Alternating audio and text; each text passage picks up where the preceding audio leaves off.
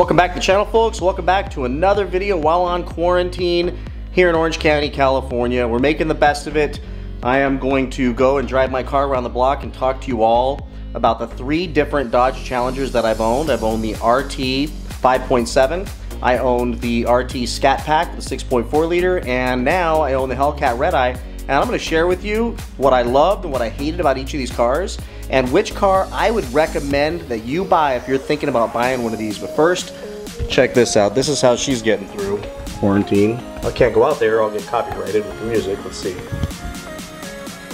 Watch this. Hey, you want to be on video now?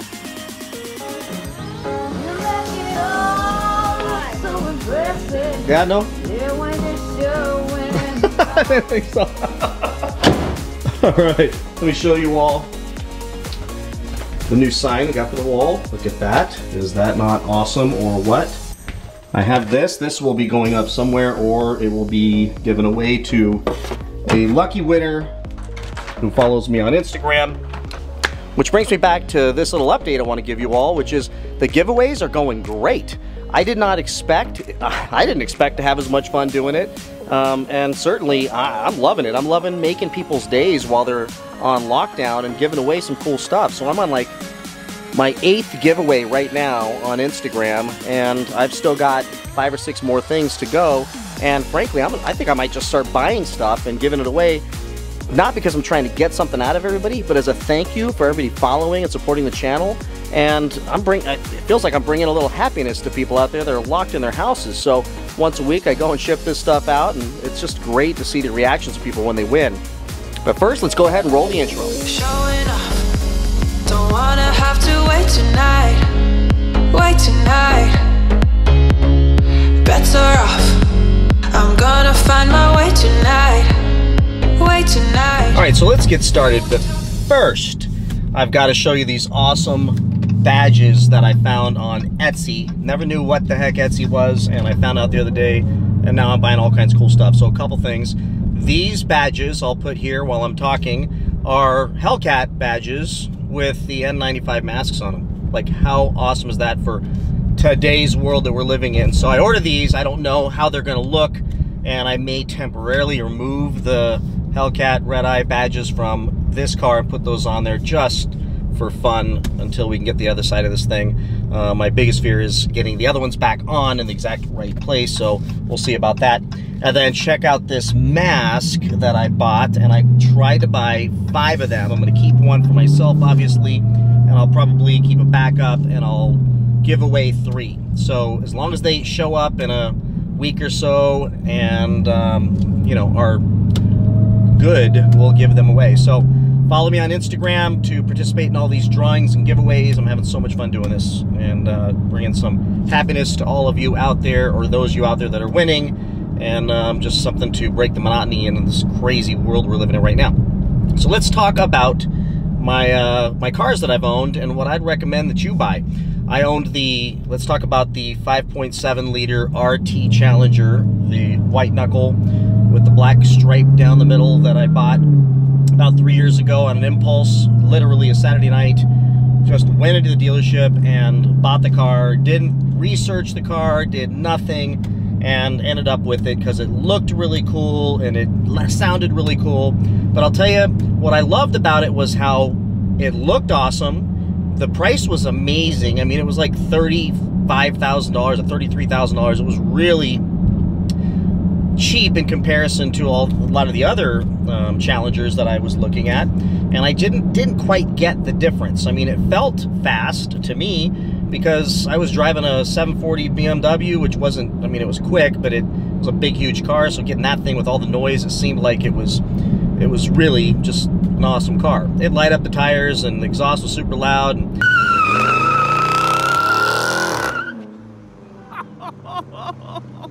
pretty fun. So definitely got looks, and it was a fun car. But here's the problem: after you have the RT 5.7 for a little while, to me it just felt really slow. And I made an embarrassing video where I was acting really frustrated while definitely wishing I would have stepped up and bought the 6.4 liter and I got so much crap. I'm not even gonna tell you to go watch that thing because it was just so bad. Got tons of views, but totally embarrassing of me whining about how slow it was. And those of you with 5.7s, I mean, look, I'm not crapping on your car. Any one of these things. You can go to SXT. They're awesome. They look great. They're fun to drive. You got to get what you can get, and I don't want anybody thinking they got to go out and break the bank just to keep up with the Joneses. But if you're looking for the most fun in a car, the 5.7 definitely is lacking for horsepower, for speed. I'm sure you can beef it up. You can do some engine work on it, void your warranty, and create a whole bunch of other nightmares, but I wasn't going to do that. It just wasn't fast. It just, once you get moving, like off the line, it was not fast. Once you get moving up on the highway, it was pretty good, and it definitely can keep up with pretty much, you know, most cars out there. So it wasn't a slouch at that point, but I like taking off from a start. I like from a straight stop. I like doing pulls after you're moving 30, 40 miles an hour. And that car, you're not going to get that. You're going to get the looks, you're going to get the noise, the sound, and, you know, the whole feeling behind having a muscle car, but you're going to miss out on a lot, and you're going to want for more. There's no way around it. And what I figured out with that car also was there's a lot of aesthetics as well as electronics that are missing. Now, I don't know about the 2020s, but I know mine was a 2018. It did not have the those SRT pages. It didn't have, I think you call them, they were called something else. Anyways, it didn't have those to be able to do any of the real drive mode changes. It didn't, the biggest thing that drove me nuts is it didn't have the, it did not have the automatic start. So that drove me crazy too, because one of the best things about this car is being able to stand back there and do the cold start while you're getting ready in the morning to take off, and you couldn't do it. And to add that in, it was somewhere between $700 and $1,000. Just wasn't worth it after I had the car. And then the tires and wheels that come are really lacking, so you're probably going to need to change those to really make the car look sporty and look like a muscle car. And the ride height, it sat way too high compared to the Scat Pack or pretty much any of the other upgraded versions of that car, and I had to lower it. So then I went and spent, I don't remember what it was, $700, $800 to throw some Mopar lowering springs on the car to make it look better. That video is on my channel as well. You can go see it. And after I was all done with that, I just realized, you know, I'm missing the front, the great looking front splitter. It was not like in the Scat Packs. Just a lot of little cosmetic things that just left me really wanting more. So 4 or 5 months later, I took a beating and traded it in, and I got the 6.4 Scat Pack, which I knew I wanted at the beginning anyways. I was cheaping out. I got hooked at the dealership. I also went and looked at a TA, which was beautiful, Destroyer Gray with the black hood and the hood pins and stripes down the side. I mean, it was beautiful. But the dealership just really blew the deal, and I ended up finding the black and black Scat Pack. That car, to me, was the perfect car. It had the horsepower I needed. What was it? 485 horsepower. It had all the performance pages. That's what I was trying to say earlier. The performance pages had the remote start. It had cool graphics on the back. It had the awesome front splitter. It had the cool B badges on the side. I mean, and I got the sunroof. I got everything in that thing, and it was great. Just cloth interior, but I didn't care about that. But the car was great. And that car, for the money, looking at, I think, just under, I don't know, 40 grand, maybe 41,000 with everything in it, was not that much more than the 5.7 in payment. And in hindsight, I should have just bought that, because I ended up losing a bunch of money on that other car. The Scat Pack has everything I think anybody needs in one of these cars. It is an absolute blast. It was a joy to own, and in hindsight, if I could just go back a couple of months, I would have bought this Hellcat, kept the Scat Pack, and figured out how to just pay that thing off and keep this thing and never get rid of it and just enjoy driving that thing every day. Because now I'm going to tell you about the Hellcat Redeye. So now I step way up, I bypass everything else, bypass the regular Hellcat, and I go all the way, because I'm tired of, you know, taking these steps, and each step costs me $5,000 to $10,000 just to get out of the other car into the next car, and that's getting dumb, and it's just a waste of money and a lesson I had learned the hard way, and I knew better, but I did it anyways.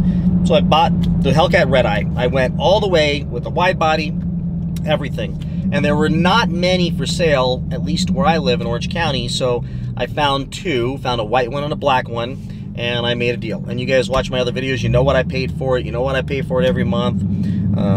You got all that information. But bottom line is, for about $84,000, you're looking at, from a Scat Pack, and now if you go to the Scat Pack wide body, you know, around that $55,000 range, it's a $30,000 difference to buy a Hellcat Redeye. 30 grand. Then if you go to Edmunds.com, which I love that website, now I do my research there, Edmunds.com, you can look at the 5-year cost of ownership. They base it on 15,000 miles a year, and you can compare car after car after car. And when you compare the Scat Pack to the Redeye, which I get it, it's a significant difference, but there's like a million reasons, not just financially, to get the Scat Pack. I mean, gas mileage alone is going to be a lot better on the Scat Pack. On the Hellcat Redeye, I'll tell you that it is downright astonishing how bad the gas mileage is.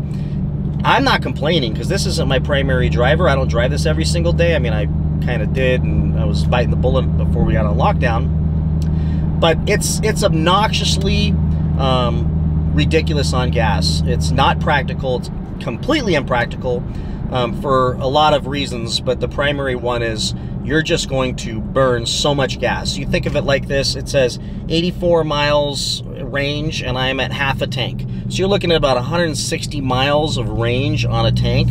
And to put that in perspective, on my Scat Pack, I was probably closer to 275, 300. If I didn't drive the daylights out of it really hard, I could really squeeze a lot of miles out of that gas tank.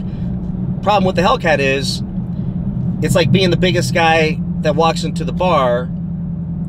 Everyone wants to fight you. So everyone wants to race you. Everyone. I got a guy in a Lexus SUV next to me and start revving their engine. Everybody wants to hear you step on it, and you want to give that to them. I mean, you spent all this money on this car. Somebody sees it. They're excited about it. They think it's the coolest thing in the world, and they don't want you just to be that jerk who's kind of like this. What's up, man? No, I'm not that guy. I'm going to be like, yeah, dude, I love the car too. It's cool.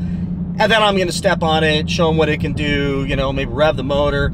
I do this all day when I'm driving this thing, and I'm sucking gas like you wouldn't believe, and I'm down to 12 miles to the gallon.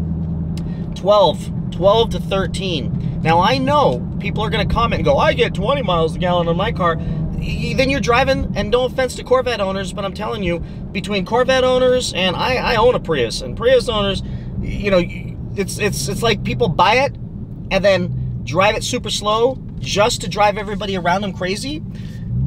If I had a nickel for every time I pulled up to a Corvette that was 2 car lengths behind the crosswalk at a stoplight, I'd pay off my car. And look, I'm not bashing. I love the new C8 Corvette. I think they're great, but drive the car, man. You got a fast car, step on it, drive it. But it seems like there's just this I don't know, thing that they do where they just don't drive the damn car. This thing, I don't have a choice, man. I'm gonna drive the car, I'm gonna stomp on it, I'm gonna push it, I'm gonna be safe. I've got no tickets so far, but I'm gonna do some pulls and make people's day when they see the car. That means that I'm gonna burn gas like crazy. It also means I'm gonna burn tires. It means there's some wear and tear that I'm going through on the car. But I'll tell you, in the end, there's not a more fun car I've ever owned. I mean, this thing is absolutely insanely, obnoxiously fun.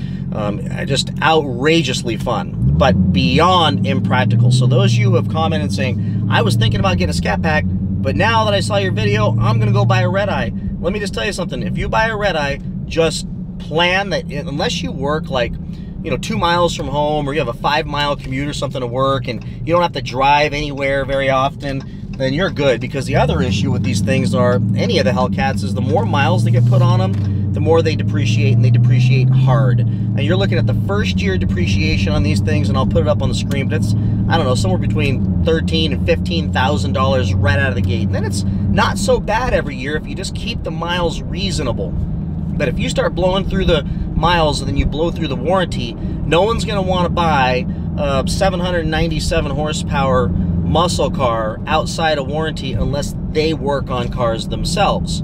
And the problem for you is that those people aren't looking to pay top price for these cars. They're looking for something that they can work on. They're looking for a deal so that they can work on it themselves and maybe fix it up or bring it back to better condition if you drove the hell out of it. And if you have a lot of miles on it, the assumption is that you drove the hell out of it. So people expect that there's going to be some issues with it. So here's some of the used Hellcats that I've looked at over the last few years through this process, and knocking engines, weird sounds, loose belts, all kinds of stuff that makes you think, you know, somebody drove that car way too hard. Once they get up to that, you know, 30, 40, 50,000 mile level, it starts to get a little uncomfortable to think about buying that car with no warranty unless you are a mechanic or mechanically inclined to work on that car. So in the end, the car I would recommend you buy if you're thinking about buying a Dodge Challenger, the car that I will tell you, like, if I didn't have a business, if this, like, watch my last video, this wasn't my business, this car is part of a business that I'm running here on YouTube. The Scat Pack, the 2019, 2020 Scat Pack wide body is like the coolest car on the road. Looks exactly like this car, minus the 2 snorkels on the hood. And I mean, it's the sexiest looking car out there with the wide body. It's got the cool wheels on it. It's got everything you need. I think you can even get that competition or performance spoiler on the back. It's got the great splitters on the front. It's got everything. It looks amazing.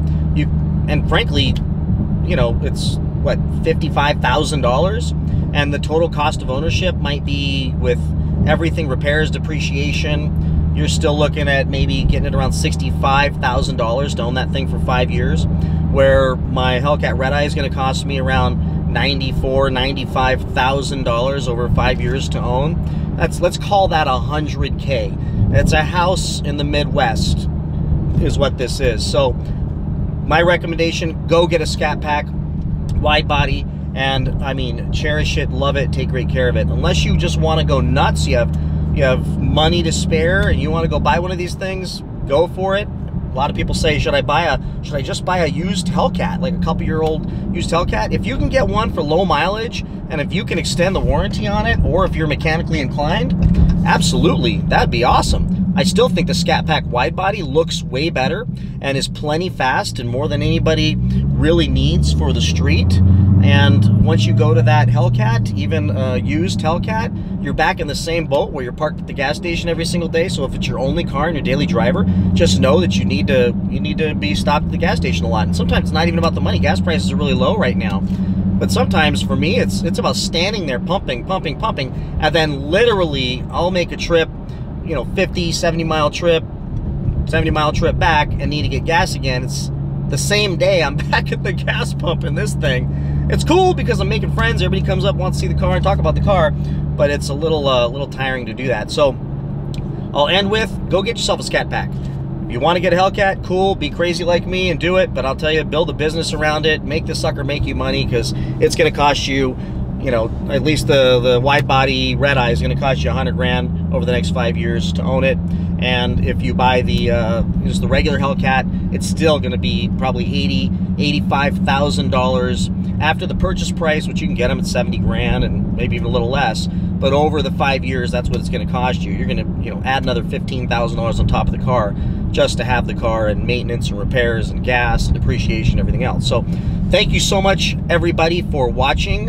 Hope that was useful to you all. I appreciate your support. Please stay tuned for more videos. I cannot wait till we get off of this lockdown. I've got so many great things planned for the car. We're going to make a trip to Vegas. I found the company that'll make the red eye and the badges light up. So after we're past this, we're going to make a trip to Vegas. I'll take you with me and we'll get those installed. So thanks for watching. Talk to you soon. Please like, please subscribe, please comment, keep positive. Stay tuned, stay healthy. Bye.